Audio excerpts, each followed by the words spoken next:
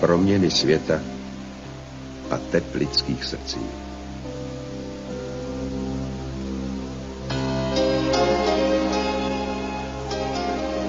A v každém zlomku tohoto času umírá člověk. Nebo se rodí.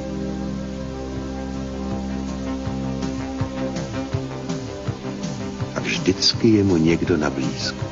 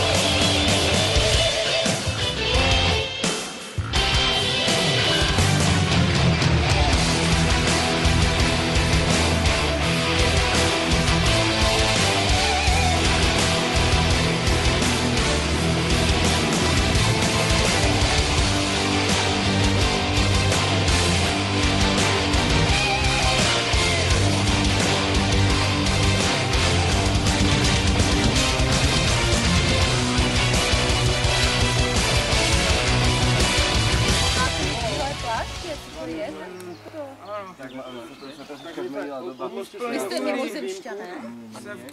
Já tady takové, já to neznám, takové oblečení. No, tak to je taká novinka. Podívej se, v čem ona je. Dáme tuto masku, bude sám lepší. Já nebudu moc A říkat myslíte si, že se to zlepší? určitě to bude ľahší dýchat, dobre? Dýchá se ti líp? Petře, ono se to, co jste to s ním udělali, pro boha? Ježíšmarja, on mi tady umírá. Pane Bože, Petře! Kam tě to, počkejte, co s ním děláte? Petře, oni tě zabijou tady, co to s tebou dělají, slyšíš mě? On už vám skolaboval, on je mrtvý. Není mrtvý, nebojte se. Pánové, pacient vám zemřel, můžeme ukončit.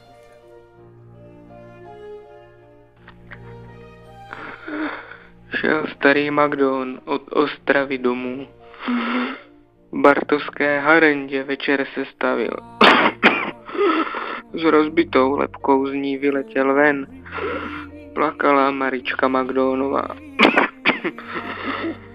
Vůz plný uhlí se v koleje zvrátil. Pod vozem sasla Magdónova vdova. A starý Hamre zpět vlíkal sirot. nejstarší Marička Magdónová. Kdo se jich ujme a kdo jim dá chleba, budeš jim otcem, budeš jim matkou. Myslíš, do doly má srdce také, tak jak ty, Maričko Magdónová. Maričko mrzne a není co jístí. Na horách plno je dřeva. Burmistr Hochfelder viděl tě sbírat. Mám let, Maričko Magdónová. Co jsi to za ženicha? Vybrala sobě. Bodák má na rameni, na čapce peří, drsné čelo. Ty s ním jdeš do Frýdku. Půjdeš s ním, Maričko Magdónová?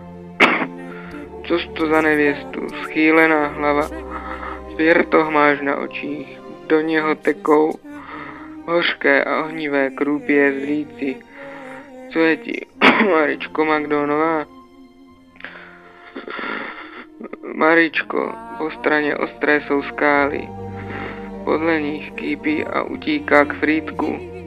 Šumivá, divoká ostravice. Slyšíš, rozumíš děvucho z hor?